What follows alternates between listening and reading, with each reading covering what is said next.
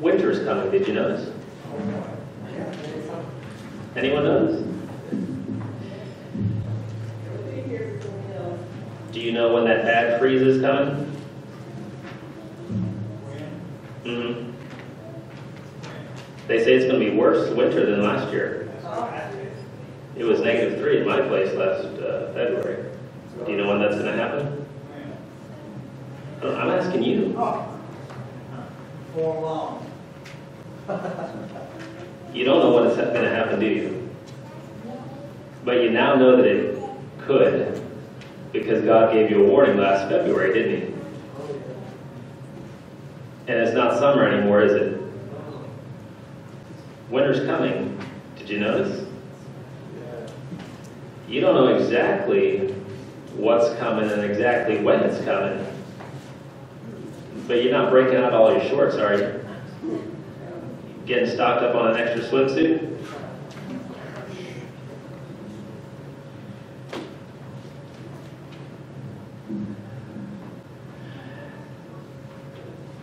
When I sent Judy the sermon title on Wednesday, I had in mind what I might talk about. And I started doing some reading, some studying, and I thought, I don't think I can preach that. It's about the hardest message to put together that I've ever experienced. It's going to be a little bit different message this morning. I always try to more teach really than preach. But this morning we're really, I hope, by God's grace, going to do some studying.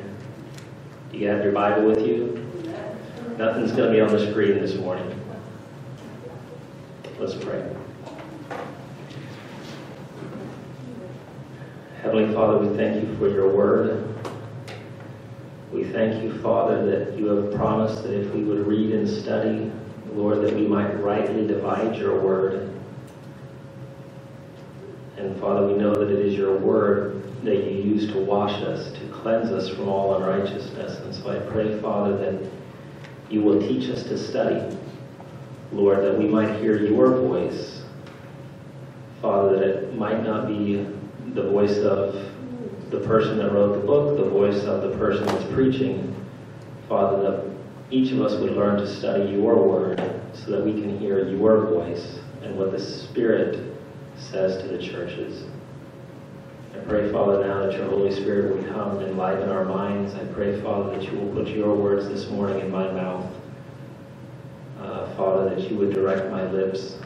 And Father, that we will hear your voice. This is our prayer in Jesus' name. Amen. You've got a list of the citations. It's actually a pretty short list this morning. Jacqueline reminded me last night as I struggled that I didn't have to preach for an hour. Are you going to be able to do it? Preach for an hour? Oh, yeah. Turn with me to Genesis chapter 8. Because this is the verse that I gave Judy, but it's going to be a little bit different than what I thought it was.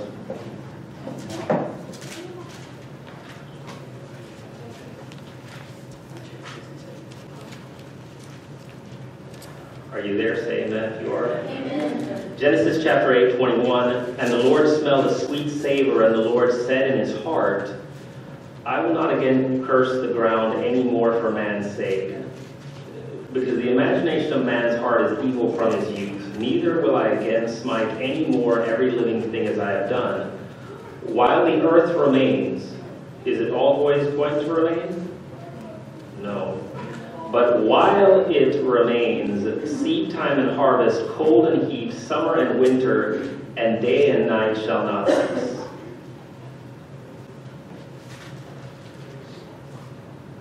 So God said, look, I destroyed the earth. Noah's now come out of the ark. And God looked around and said, I'm not going to do this again, because frankly, if I sent a flood every time everyone was evil, I may have to start doing it probably every other month or so. So I'm not going to destroy the earth with a flood of waters again. And he put a rainbow in the cloud to promise us that. And when you look in the writings of a spirit of prophecy, there's very special meaning to that bow. Man has taken that rainbow and made it a symbol of something else, because man always takes what God has done and twists it most horribly. But God said, as long as this earth remains, seed time and harvest, cold and heat, summer and winter, day and night will not cease. There will be some regularity. Has anyone noticed anything about the regularity of time and seasons these days? It's messed up.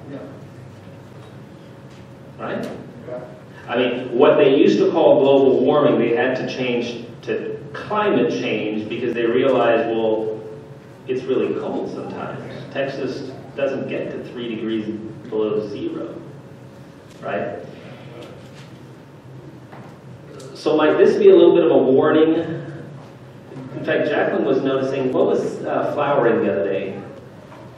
Things are flowering at our house that are supposed to flower only in the spring, right? The seasons themselves are messed up. I was teaching the youth class this morning, and I asked them, I said, does anyone have any questions about what's going on in the world, the universe, America, Russ? No. Jed can tell you if I'm lying, he was there. They're kind of blithely going along with their lives. Are you? Is everything just going on just like it's always done for the last 50, 60, 70 years, however long you've been walking around? I asked them when Jesus was coming, by the way.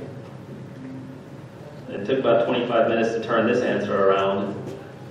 But the answer was basically when he gets around to it. Again, you pop up and tell them if I'm lying.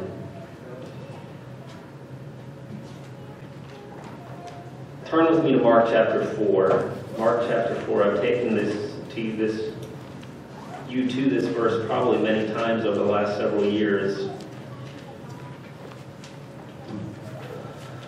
Mark chapter 4, I'm starting with verse 26. Pastor talked about this in the sermonette earlier, right? There are wheat and tares in the church, and they will grow up together, right? And actually, if you're discerning and you're paying attention and according to the parable, one can actually discern between the wheat and the tares. But the primary reason that he said not to pull them up is that oftentimes the roots of the good fruit are intertwined with the roots of the tares, the weeds. And if you try to pull them up, there are some who will get pulled up because they do not discern as well, right? And so we're not to pull up the tares, we're to let them grow together, and in the end, the tares will be shaken out. So, Mark chapter 4, verse 26, and he, Jesus, said, so is the kingdom of God as if a man should cast seed into the ground, and should sleep and rise night and day, and the seed should spring and grow up, he knows not how. For the earth brings forth fruit of herself, first the blade, then the ear, after that the full corn in the ear. Now, for most of mankind today, including for people out in the country in East Texas, as far as they know, the food just comes out of Walmart. I was shocked when I came out here. No one grows food anymore. A friend of mine that recently moved out into East Texas towards Lufkin, he went up in a plane a couple of weekends ago. The guy was flying him around, and he was talking to me. He said, I was shocked. He said, I knew it, but to see it, no one is growing food. Growing hay, and they're growing cattle. I guess that's food. But no one really grows food anymore. That's left to some big corporation farmers that can buy $500,000 combines, and no one grows food anymore. But the food doesn't just come out of Walmart, does it? In fact, first the earth brings forth of herself, first the blade, then the ear, after that the full corn in the ear. And you really need to know about all these growth timings and processes, right? I'm about to start trying to do some of this, and I'm ignorant, right? But hopefully I can learn something. Verse 29, but when the fruit is brought forth, there are wheat and there are tears, but when the fruit, when the good grain, when it is ripe, immediately God puts in the sickle because the harvest is coming. So I'm going to see if you can get this quicker than our kids. When is Jesus coming? When we're ready. When the grain is ripe, immediately he puts in the sickle and the final harvest will take place. Okay? That's the sequence of events. And again, really, when I started thinking about this topic, I was looking at, I think it was this week, at the Record, the Southwestern Conference Record magazine, at the Adventist World that comes to my home, and I browse through these articles, and la-da-da, Hughley's getting $73 million in debt so that they can pass out more drugs and build more rooms. We're doing some nice things, and just the world is just kind of going along, and you would never know that winter's coming if you read those magazines.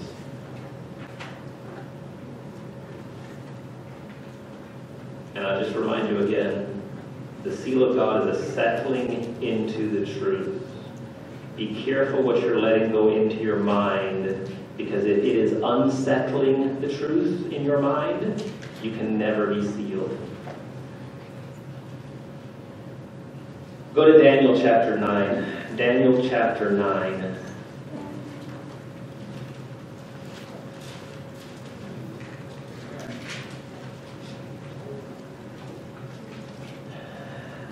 Daniel was a great prophet, was he not? God gave Daniel visions and dreams, did he not? God sent Gabriel, the angel that stands next to God. He sent him to talk to Daniel, did he not? In fact, Jesus Christ himself came and spoke to Daniel, did he not? Daniel chapter 9, verse 2, in the first year of his reign, I, Daniel, in the reign of Darius the Mede, I, Daniel, understood by books the number of the years whereof the word of the Lord came to Jeremiah the prophet, that he would accomplish 70 years in the desolations of Jerusalem.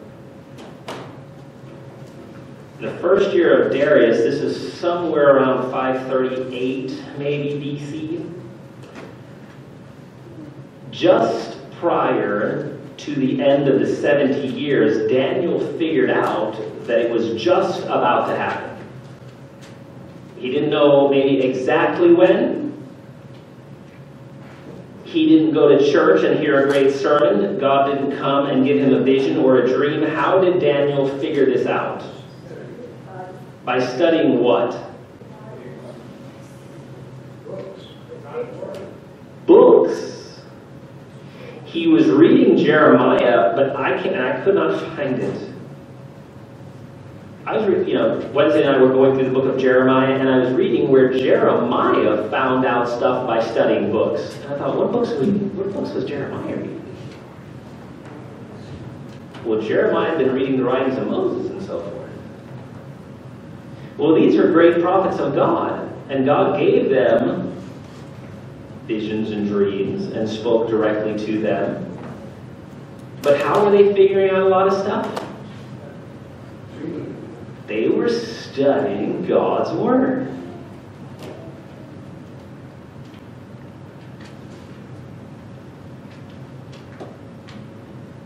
Turn to Psalms chapter 90.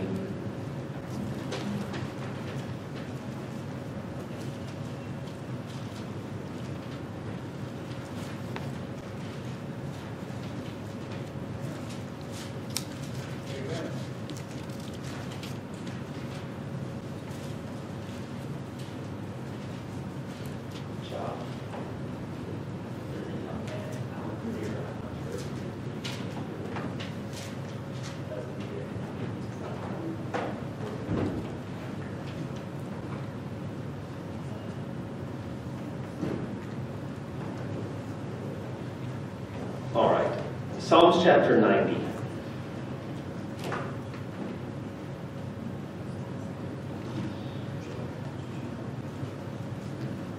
I'm reading a chapter, folks, because it becomes more and more apparent to me that, again, most of the listening, whether the books or sermons that we do, is not listening to the thoughts of God. They're listening to the thoughts of a man who backs up what he wants to say by a verse or two. Some of those men are good and doing an honest job. Some are not. Okay? And, you know, I hope that I'm doing an honest job. I hope I'm doing a good job. But the truth is, if you want to know what God is saying, then you've got to read what God said.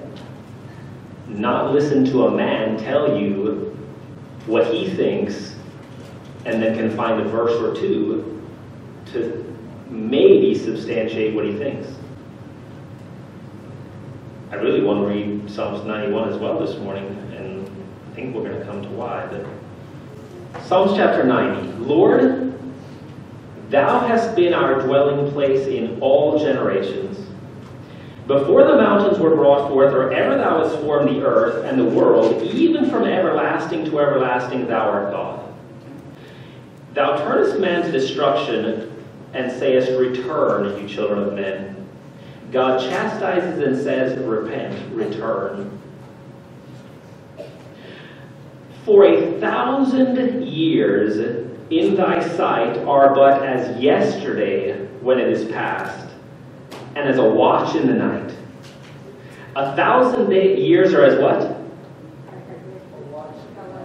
Yesterday. 1,000 years is like a day to God. Thou carriest them away as with a flood. They are asleep. In the morning they are like grass which grows up. In the morning it flourishes and grows up. In the evening it's cut down and withers. For we are consumed by thine anger, and by thy wrath are we troubled. In the end of time, are we going to be troubled by God's wrath? We call it the little time of trouble. Thou hast set our iniquities before thee, our secret sins in the light of thy countenance. Well, I thought God forgave and forgot all our sins.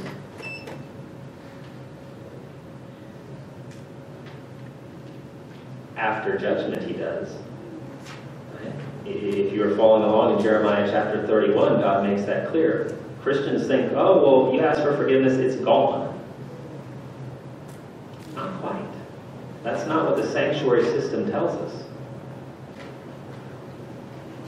Verse 9, for all our days are passed away in thy wrath. We spend our years as a tale that is told. The days of our years are 70, and if by reason of strength they be 80 years, yet is their strength labor and sorrow, for it is soon cut off and we fly away. Who knows the power of your anger?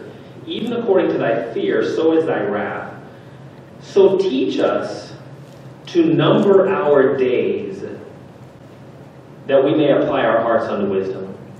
A day is as to God 1,000 years is as a day. Teach us, God, to number our days, that we may apply our hearts unto wisdom.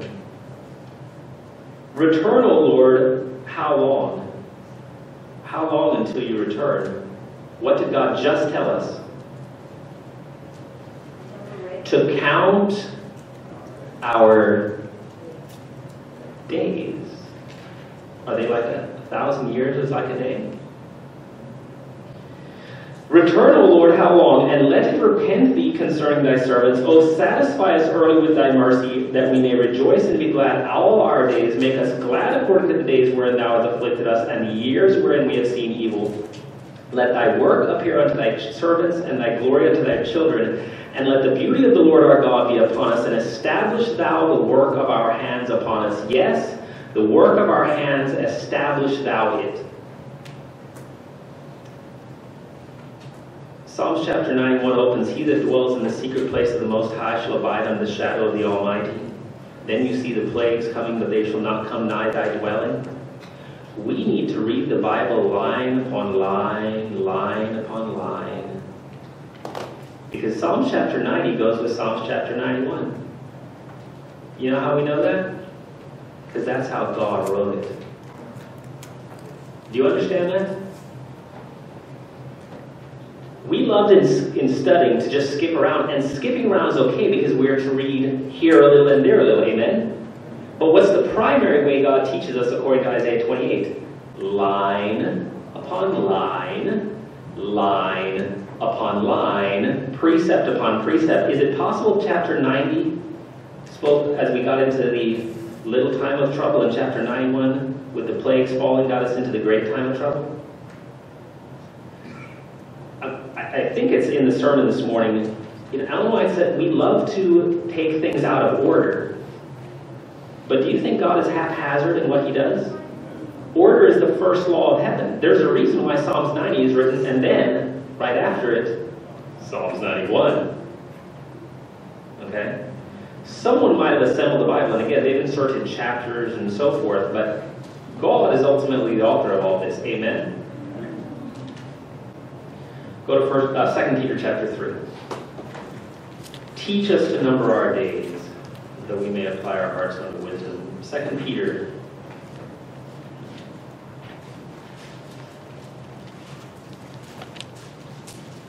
chapter 3. You there? We're going to read the chapter. I want to read a verse, but we're going to read the chapter. This second epistle, beloved, I now write unto you, in both which I stir up your pure minds by way of remembrance, that you may be mindful of the words which were spoken before by the holy prophets, and of the commandment of us, the apostles of the Lord and Savior. Why is Peter writing? He wants to remind you of some things that were written long ago. Knowing this first, that there shall come in the last days scoffers, walking after their own lusts, and saying, where's the promise of his coming? For since the fathers fell asleep, all things continue as they were from the beginning of the creation. Who is saying this? Is this a bunch of atheists? Since the fathers fell asleep. This is the church saying this. This is people who purport to know God. For this they willingly are ignorant of, that by the word of God the heavens were of old, and the water standing out of the water and in the water, whereby the world that then was, being overflowed with water, perished. But the heavens and the earth, which are now by the same word are kept in store, reserved unto fire against the day of judgment and perdition of ungodly men. But beloved, don't be ignorant of this thing, that one day is with the Lord as 1,000 years, and 1,000 years as one day. Teach us to number our days. Why? That we might apply our hearts to wisdom, that we might really start studying the Old Testament, because Peter is trying to stir you up, and he says, don't be ignorant. Do not miss this point. One day is with the Lord as 1,000 years, and 1,000 years is a day. The Lord is not slack concerning his promise, as some men count slackness, verse 9, but he is long-suffering to usward, not willing that any should perish, but that all should come to repentance. Because if Jesus Christ came tomorrow, and his people haven't made a complete repentance, a turning from sin, we lose. And by the way, if we lose, Jeremiah says the world loses, because he says, God, I know that we are in a sad shape, but Father, you've made a promise to us, and you've given us the knowledge, and if you wipe us all out, then the whole world is lost.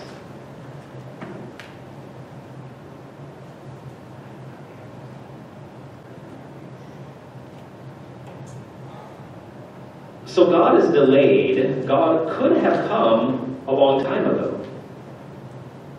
We're told that expressly by the Spirit of prophecy. By 1883, it's nearly 140 years ago, Jesus should have come. But why has he not come? Because the church is just merely going along doing things and yada yada. Right? We're not repenting. Verse 10, but the day of the Lord will come as a thief in the night. Do you get that? There is a limit.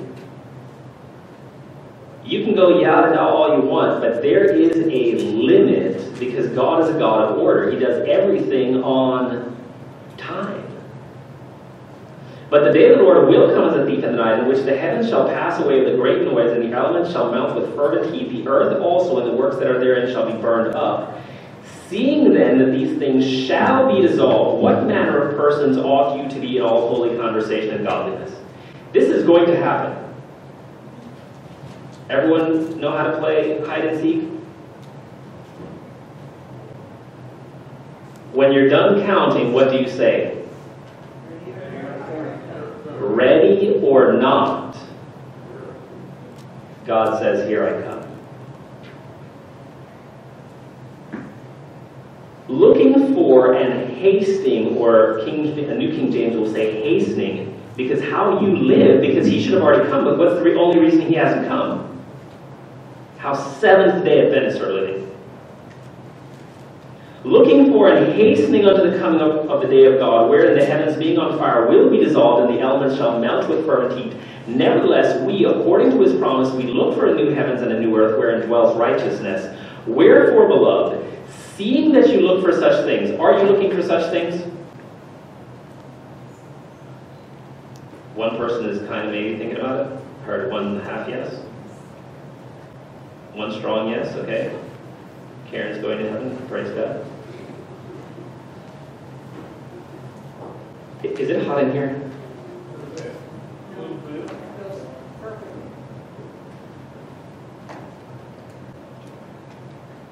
Maybe if it gets colder, you guys will wake up. Wherefore, beloved, seeing that you look for such things, winter's coming, have you noticed? Seeing that you look for such things, be diligent that you may be found of him in peace, without spot and blameless. Because Jesus Christ is coming up for a church that is without spot, that is blameless. Okay?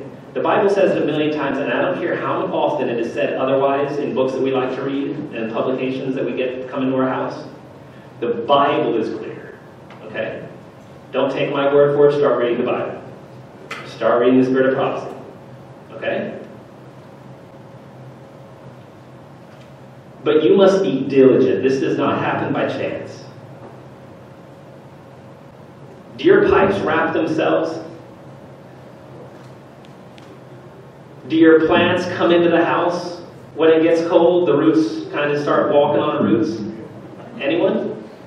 If you've got such plants, I would like to have them.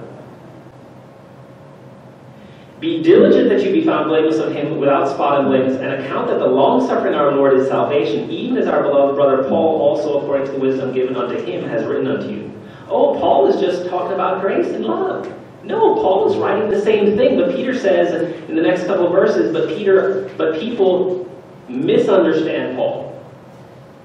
And oh my, do they misunderstand Paul. Okay? Be diligent to be found of him in peace. Testimonies, volume 9, page 13. None of these are going to be on the screen. The time is coming when in their fraud and insolence, men will reach a point that the Lord will not permit them to pass, and they will learn that there is a limit to the forbearance of Jehovah. Is that what the Bible just said? But understand that the day of the Lord will come. Ready or not? Prophets and Kings, page 417. There is a limit beyond which the judgments of Jehovah can no longer be delayed. The desolation of Jerusalem in the days of Jeremiah is a solemn warning to modern Israel that the counsels and admonitions given them through chosen instrumentalities cannot be disregarded with impunity. That all that Jeremiah wrote, that all that Isaiah wrote, that all that Ezekiel wrote, that Malachi and Joel and Hosea and Micah and it's all written for you. And we must, what? Number our days. But a day is as a... Does God keep time by days?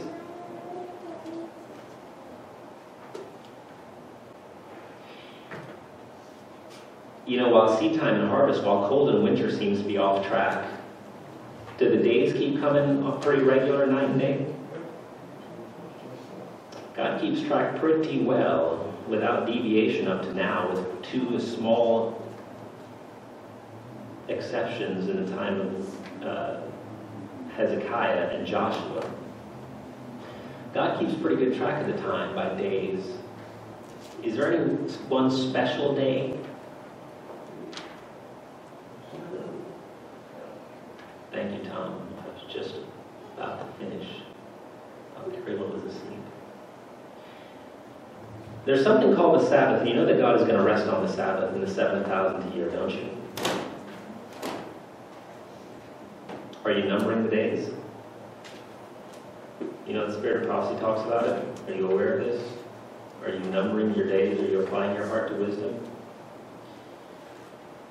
Conflict and Courage, page 53. The flames that consumed the cities of the plain shed their warning light down even to our time. We are taught the fearful and solemn lesson that while God's mercy bears along with the transgressor, there is a limit beyond which men may not go on in sin. When the limit is reached, then the offers of mercy are withdrawn and the ministration of judgment begins. The ministration of judgment begins. Where does judgment begin? At the house of the Lord. Right? So where will mercy first be withdrawn?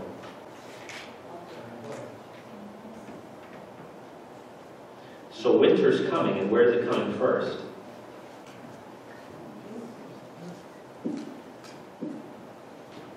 Are you counting on your pipes walking themselves into the house? The pipes wrapping themselves? Counsels and Courage, page 231. Behold, the Lord comes out of his place to punish the inhabitants of the earth for their iniquity. The earth also shall disclose her blood and shall no more cover her slain. That's Isaiah chapter 26, verse 21. Our God is a God of mercy. With long sufferance and tender compassion, he deals with the transgressors of his law. But there is a point beyond which divine patience is exhausted, and the judgments of God are sure to follow. The Lord bears long with men and with cities, mercifully giving warning to save them from divine wrath. But a time will come when pleadings for mercy will no longer be heard. The time is at hand when there will be sorrow in the world that no human balm can heal. And if you're in the church in Chile waiting for a jab, the time is coming when there will be no human balm that's going to help you. The Spirit of God is being withdrawn. Disasters by sea and by land follow one another in quick succession. How frequently we hear of earthquakes and tornadoes, of destruction by fire and flood with great loss of life and property. Apparently these calamities are capricious outbreaks of disorganized, unregulated forces of nature, wholly beyond the control of man, but in them all God's purpose may be read. Supposedly this is all climate change, this is global warming, this is the scientists have this, they don't have it figured out, but we know why. Does Seventh-day Adventists know why? Do the students of God's Word know why? I hear the people say, but when I read some magazines I don't hear it. La da da, going along. God's messengers in the great cities are not to become so discouraged over the wickedness, the injustice, the depravity which are called upon to face while endeavoring to proclaim the glad tidings of salvation. In every city, filled though it may be with violence and crime, there are many who with proper teaching may learn to become followers of Jesus. God's message for the inhabitants of earth's day is, be ye also ready, for at such an hour as you think not, the Son of Man cometh, Matthew 24. We are standing on the threshold of the crisis of the ages. Winter's coming. Have you noticed? The storm of God's wrath is gathering, and those only will stand who respond to the invitations of mercy, as did the inhabitants of Nineveh under the preaching of Jonah, and become sanctified through obedience to the laws of the divine ruler. That's a near quote of the Bible. We are sanctified by obeying The righteous alone shall be hid with Christ in God till the desolation be overpassed. That's Psalms 91. Turn with me to Matthew chapter 24. Susie, what's our time? 30.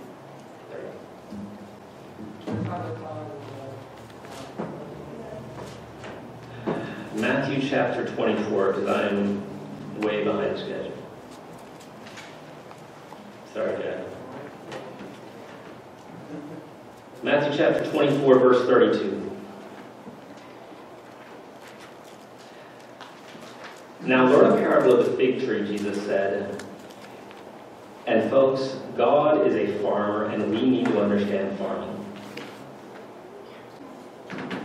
If we're going to understand what God is going to do, again, I think it's Isaiah 60.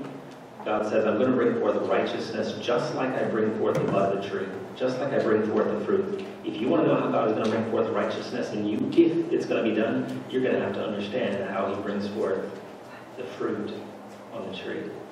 Do you know how that's done? Or does that just go to Walmart and their apples are not as good as Kroger, but they'll do? Learn a parable of the fig tree. When its branch is yet tender and puts forth leaves, you know that summer is nigh. So likewise you, when you shall see all these things, know that it is near, even at the door. And again, when someone is at the door, how far are they away from coming in? I hear that there was a thief in Rusk this week that was breaking into cars and breaking into houses, whatever. When a thief comes and he's at the door, when does he come in? Whatever he can, if the door is unlocked or whatever. But if Jesus is at the door, when does he come in? When we open the door. But understand, ready or not, someone is going to open the door and let him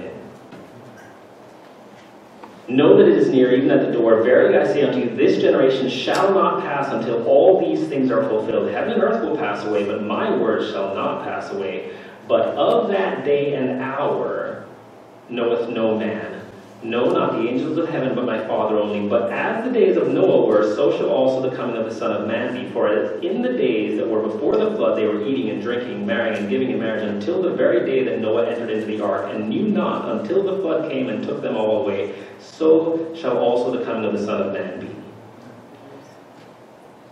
Verse 36, but of that day and hour knows no man. So don't let anyone tell you the day or the hour. But don't let anyone give you verse 36 without giving you the rest of the passage. Because God commands you to know when it is near, even at the door, even at the time where all that is holding him back from stepping into this world is someone opening the door. Because someone is going to, and there is a limit. And when someone opens the door, Jesus will be coming ready or not. And judgment will begin at the house of the Lord. Now, go with me to Luke chapter 21. Luke chapter 21. Because again, Adventists love verse 36. And we've been burned. It wasn't even us that missed 1844. That was a bunch of Baptists and Methodists. But somehow we get the grief for it. We didn't set no time. We didn't exist. Nevertheless, we've thrown the baby out with the bathwater. Luke chapter 21, starting at verse 29. This should sound familiar to you. And he spake to them a parable, behold the fig tree and all the trees. Now when they shoot forth, you see and know of your own selves that summer is now nigh at hand. You know that. So likewise you, when you see these things come to pass, know ye that the kingdom of God is nigh, it is near at hand. Verily I say unto you, this generation shall not pass until all be fulfilled. Know when you are living in the last generation. We've talked about that. Heaven and earth shall pass away, but my words shall not pass away. And take heed to yourselves, lest at any time your hearts be overcharged with surfeiting and drunkenness and cares of this life, and so that day come upon you unawares. For as a snare shall it come on all them that dwell on the face of the whole earth. Watch therefore and pray always, that you may be accounted worthy to escape all these things that shall come to pass, and to stand before the Son of Man. Did that passage sound familiar? What was it missing? It was missing the words that said, "But of the day and hour knoweth no man." If that was the most important part of the passage, do you think that it would be repeated in all three Gospels? But it is not, because it is not the most important thing in the passage, although we have elevated it and act as if it is.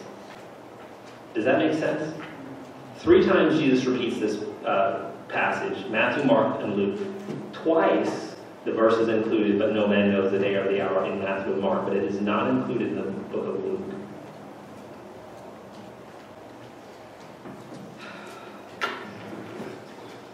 What to do, because this just cannot become a 2-part sermon.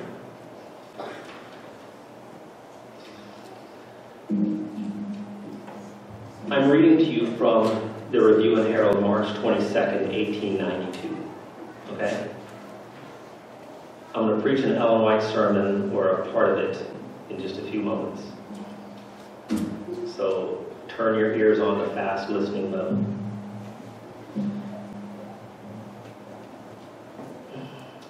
God showed himself alive after his passion by many. This was a sermon preached in Lansing, Michigan, September 5th, 1891. The first part of it is recounted in this March 22nd, 1892 Review and Herald.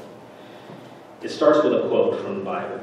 "He showed himself alive after his passion by many infallible proofs, being seen of them 40 days, and speaking of the things pertaining to the kingdom of God, and being assembled together with them, commanded them that they should not depart from Jerusalem, but wait for the promise of the Father, which saith he, you have heard of me. For John truly baptized with water, but you shall be baptized with the Holy Ghost not many days hence.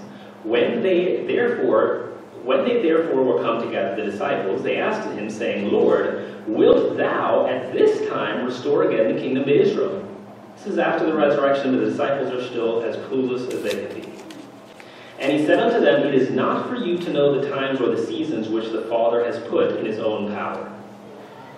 The disciples were anxious to know the exact time for the revelation of the kingdom of God, but Jesus tells them that they may not know the times and the seasons, for the Father has not revealed them. To understand when the kingdom of God should be restored was not the thing of most importance for them to know. It was not what? It was not the most important thing for them to know. Was it important? It wasn't the most important. Now let me ask you something. If Jesus Christ in AD 31 had said to the disciples, the people of God are going to screw around and not allow me to come until 2000 and something, what do you think would have run through Peter and John's mind?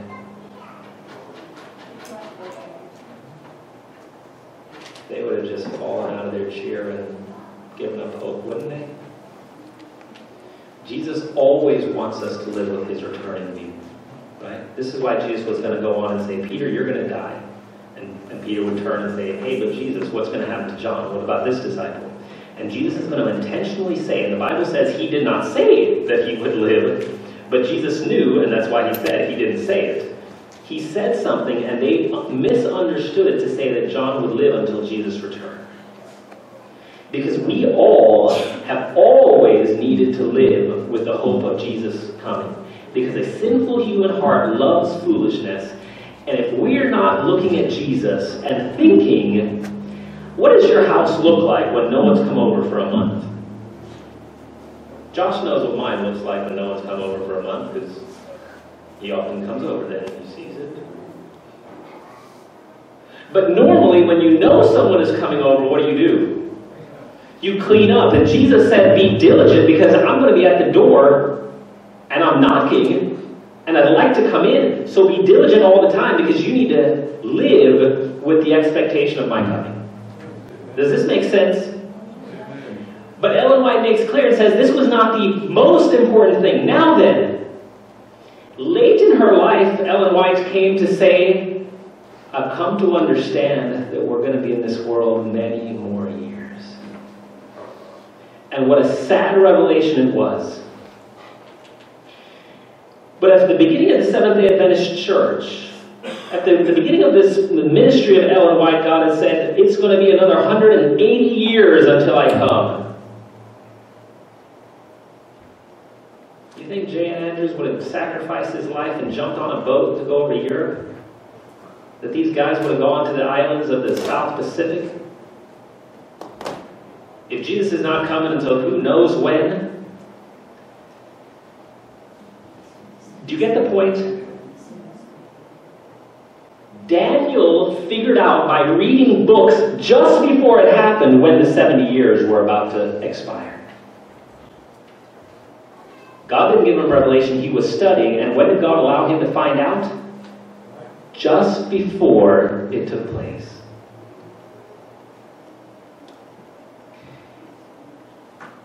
God told Noah that it's going to be 120 years and I'm going to destroy this earth. Noah's grandfather was named Methuselah, and that name means when he dies, it will come. And if you look at the biblical record, you can read and just show, look at the years, you can figure out that in the very year that Methuselah died, the flood came.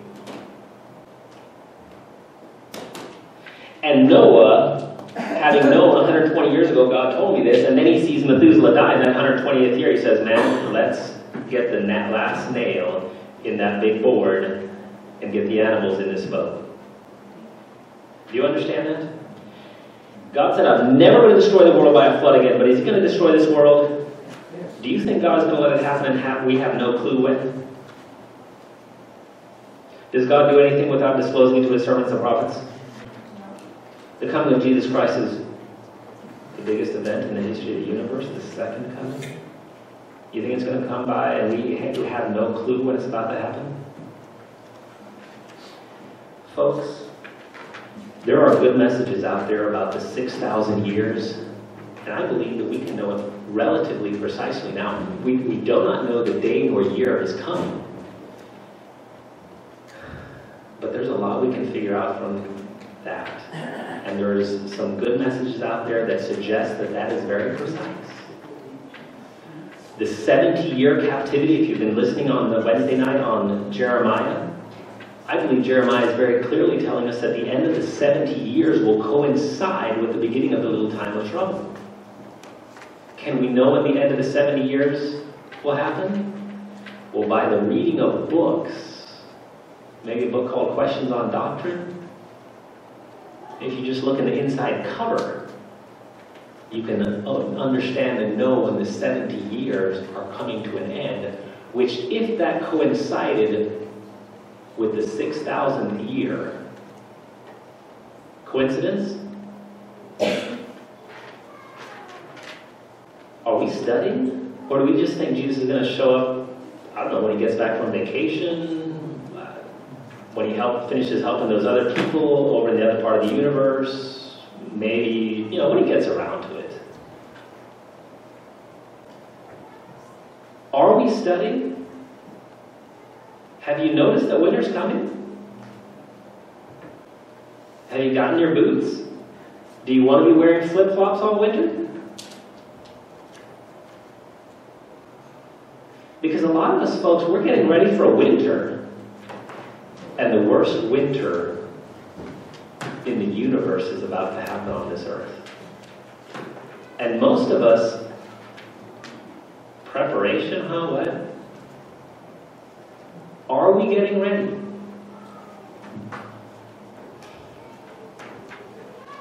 I really wanted to preach about that 6,000 years. I really want to preach about the 70 years, but I don't know if I ever will, because I'm going to read some things to you, because we're not to hang our religion on time.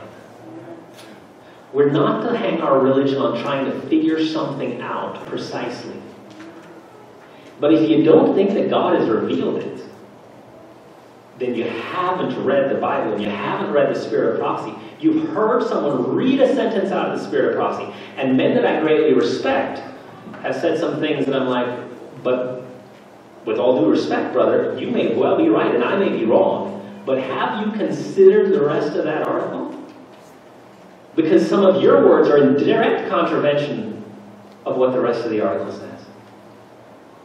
One of my favorite things always to do with the judge when the other side would cite some cases, Judge, don't believe me, don't believe my cases, just keep reading the case that they cited.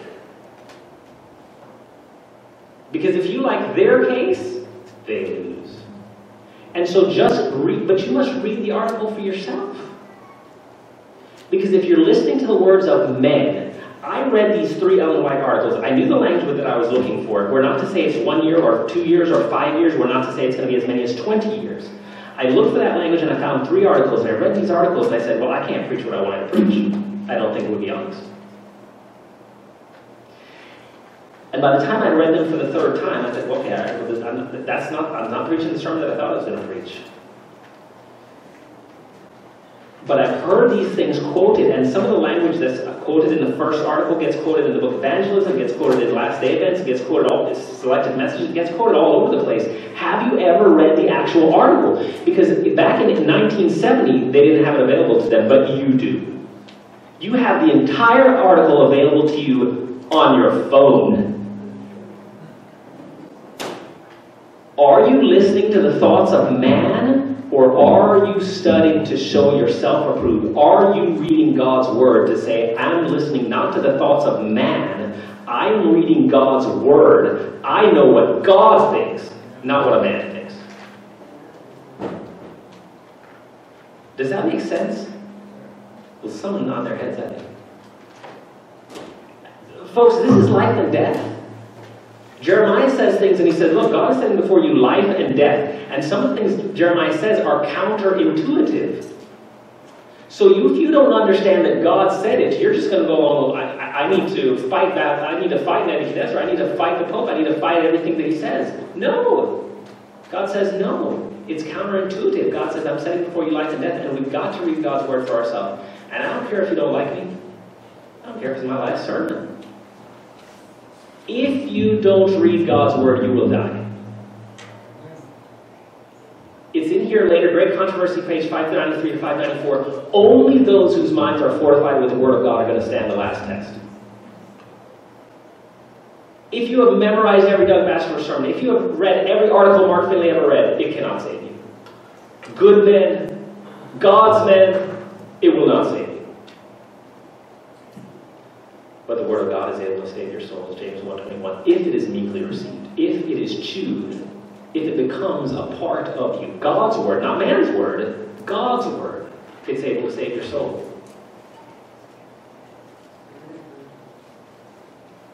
And I know you guys like to eat because it's 12:35 and you're probably thinking, shut up so we can go eat.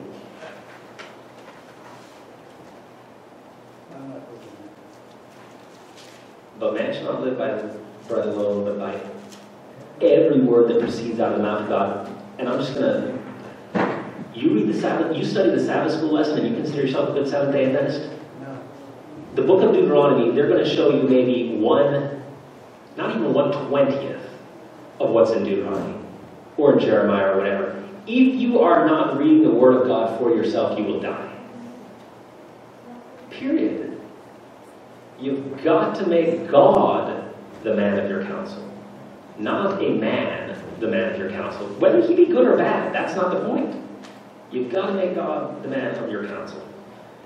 Susie, where are we? 53. 53.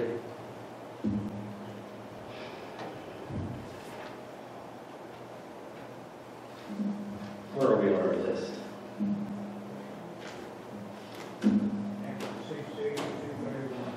All right, let me keep reading you this sermon because, folks, again, things are quoted out of this message and they are repeatedly quoted out of compilation books. But you don't have to read just the compilation books. At the end of every compilation book, at the end of the paragraph, it tells you where this came from, and you now have access to it.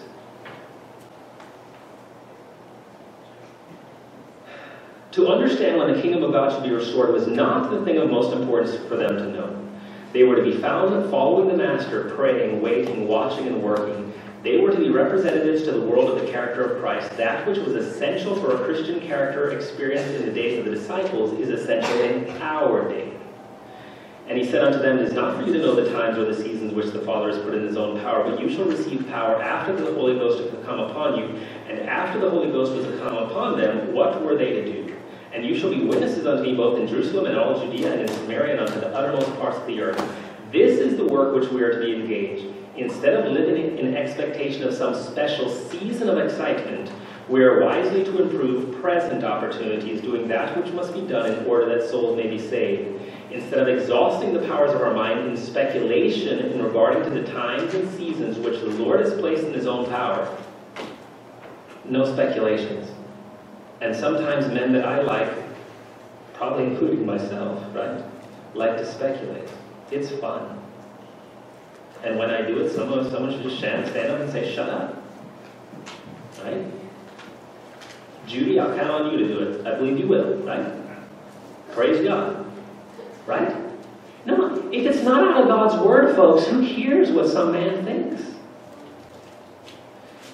Speculation is no good. Studying God's word, by study of books, Jeremiah understood when this event was about to happen just before it happened. That's not speculation. Okay? Get the difference?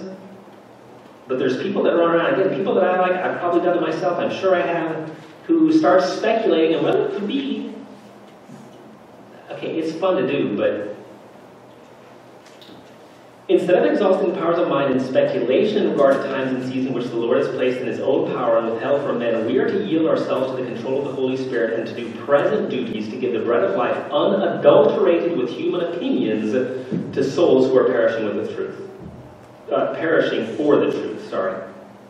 All right. Satan is ever ready to fill the mind with theories and calculations that will divert men from the present truth. What is present truth, by the way? That if you do all these things diligently, Peter says, 2 Peter chapter 1, you will never fall. And he reminds you of this present truth, right? Because the most important thing is not when he comes. The most important thing is that when he comes, and he will, because there's a limit, that when he comes, you will be found of him in peace, without spot and blameless. For our Savior often had to speak reprovingly to those who indulged in speculations, were ever inquiring into those things which the Lord has not revealed.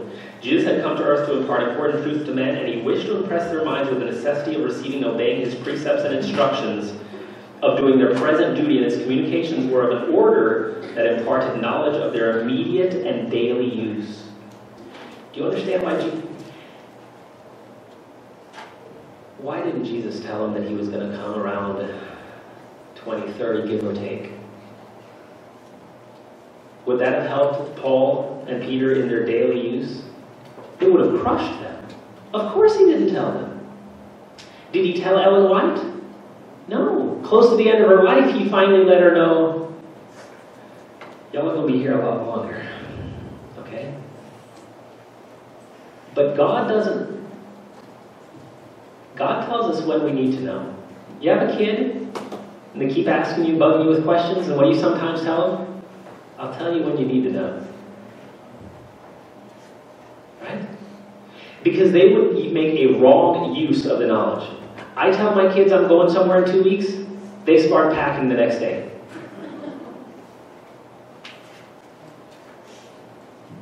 They would make a wrong use of the knowledge. Now, do I need to tell them the day before we're going? Yeah. Because now they need to be prepared for tomorrow. Do you think God is an unwise parent and is not going to tell his people and reveal it to them just before they need to know?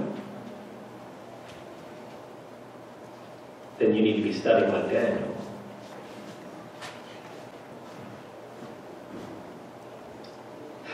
Okay, let me try to shorten this up. Christ gave to his disciples truths whose breadth and depth and value they little appreciated or even comprehended, and the same condition exists among the people of God today. We don't understand the value of what God is trying to teach us. Okay, that's what you just said. Listen to this. We too have failed to take in the greatness, to perceive the beauty of the truth which God has entrusted to us today. Should we advance in spiritual knowledge, we would see the truth developing and expanding in lines of which we have little dreamed, but, and you guys can hold me to it, because I'm going to need you to hold me to it, but it will never develop in any line that will lead us to imagine that we may know the times and the seasons which the Father has put in his own power. Again and again I have been warned in regard to time setting. There will never again be a message for the people of God that will be based on time. We are not to know the definite time, either for the outpouring of the Holy Spirit or for the coming of Christ. Okay. There will never be a message for the people of God that will be based on time. I've heard that, and I've seen good men quote that over and over again. Let me keep reading for you. I'm skipping some stuff in the next paragraph. She again says, the Lord showed me that the message must go and that it must not be hung on time, for time will never be a test again. Because when is Jesus coming? When someone opens the door. But don't be ignorant, friends. There's a limit. And someone's going to open the door. And if you don't, ready or not, the time, I'm skipping, okay. Then she goes and she says, look, when I was thinking about this, she's about to head to Australia, she said, I'm thinking about this subject, and I found a copy of, she says she found an envelope on which was written, testimony given in regard to time setting, June 21, 1851, right? The people of God in 1851 are very much, they keep trying to set times, right? Seventh-day Adventist Church isn't formed yet, so I'm not going to take credit for that. It's not God's church, per se. But his people keep trying to set times, and so she wrote a lot about it. So she finds this envelope. She says, it says, testimony given in regard to time setting, June 21, 1851, preserved carefully. I opened it, and this is what I found. It reads, a copy of the vision the Lord gave Sister White, June 21, 1851, in Camden, New York. The Lord showed me that the message must go and that it must not be hung on time, for time will never again be a test. Okay? Then she's going down and reading from this letter. Okay, so it's a short letter, and then she says, this was the document I came upon last Monday in searching over my writings, and here's another which was written in regard to the man who was setting time in 1884. Right? This is 1892, she's writing this. He was setting time in 1884 and setting broadcast his arguments to prove his theories. The report of what he was doing was brought to me at the Jackson, Michigan camp meeting, and I told the people they need to not take heed to this man's theory, for the event he predicted would not take place. The times and the seasons God has put in his own power, and why has not God given us this knowledge? Because we would now make a right use of it, as this man did. A condition of things would result from this knowledge among our people that would greatly retard the work of God in preparing a people to stand in the great day that is to come. If I told my people when I was coming, the work of getting them ready would be retarded. But I thought that if you know that someone is coming, you get ready. I mean, isn't that how it works? If you know someone's coming over to the house, you tidy and you put away the shoes and where they're supposed to go, and you dust off all the 2 inches on slaying on the piano or whatever, don't you? Not to a procrastinator. God is not telling us the time, because if he did, the work of getting ready would be retarded. What does she mean, folks? Think about this. You would think you'd still have time. It's the 1890s. God is not coming for 130 or 40 years. If he told them then in 1890, well, let's go on vacation, and when we get back, we can get ready. Is that the sinful human heart? Yes, and if we knew, that's right. But if we knew that he wasn't coming, we would forget that he's always knocking on the door, because my next breath might be my last. Because you've got to understand that test is not the time. When we're ready is the time. But a lot of what Ellen White is writing, she's writing for the last days, folks. But she's also not telling them in the 1890s when he's coming, and God didn't show her, because if he did, it wasn't going to be for a long time, and they would have made a terrible use of it. But just before he's coming, might he tell us?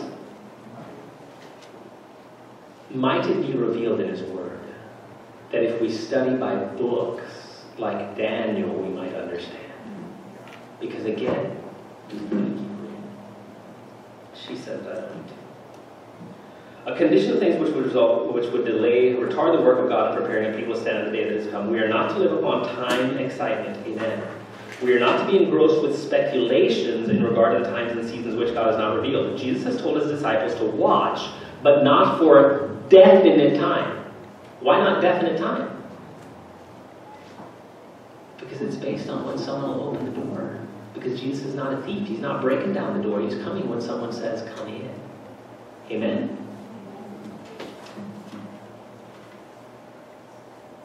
They are to watch the work, to wait, to pray as they approach the time for the coming of the Lord. But no one will be able to predict just when that time will come. For of that day and hour knoweth no man. You will not be able to say that he will come in 1, 2, or 5 years. Neither are you to put off his coming by stating that it will not be for 10 or 20 years. It is the duty of God, people of God, to have their lamps trimmed and burning. You have not a moment to lose in neglect of the great salvation that has been provided to you. The time of the probation of souls is coming to an end. And as Judy wisely reminds us, and we should always be careful to remember, that could be your next breath. That could be closing your eyes tonight to go to sleep. Right? Our duty is not to be looking forward to some special time for some special work to be done for us, but to go forward in our work of warning the world, for we are to be witnesses of Christ to the uttermost parts of the world. All around us are the young, the impenitent, the unconverted, and what are we doing for them? Parents, in the ardor of your first love, are you seeking for the conversion of your children? Or are you engrossed with the things of this life to such an extent that you are not making earnest efforts to be laborers together with God? Skipping again. Today you are to give yourself to God that you may be emptied of self, emptied of envy, jealousy, evil surmising, strife, everything that shall be dishonoring to God.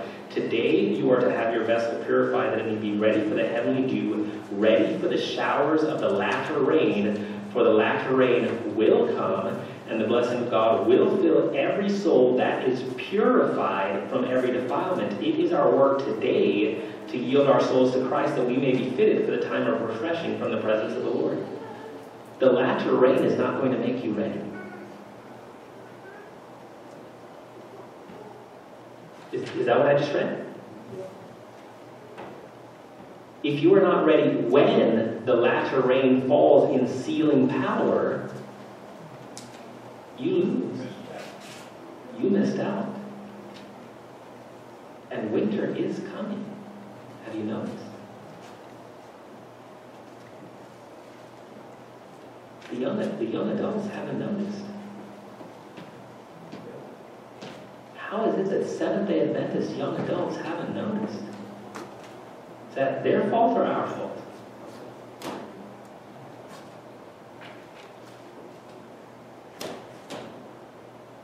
How is it possible that they come to church every Sabbath and go through their Sabbath school lesson and have no clue?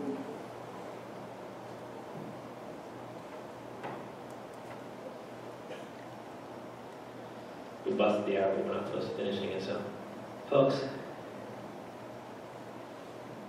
go home and read these articles. Y'all can decide whether you want to hear the rest of this or not. Go home and read the entire articles and see what God says. Because men quote lines or sentences. And again, I'm not faulting anyone for quoting a line or a sentence, right? If I read that's why my sermons go painfully long, right? I read a bunch, but make sure that you're going back and studying to show yourselves approved, and that you are actually hearing God's voice and not just a man's voice. Because men are fallible. I'm fallible. Everyone's fallible, right? Make sure that you're studying and hearing God's voice, because God is speaking to his people, and God is not going to leave us in the dark. But again, when I look at certain magazines that come to the house, I don't read them from cover to cover, but when I flip through them, it's just like business as usual. And it's not business as usual. So, Heavenly Father,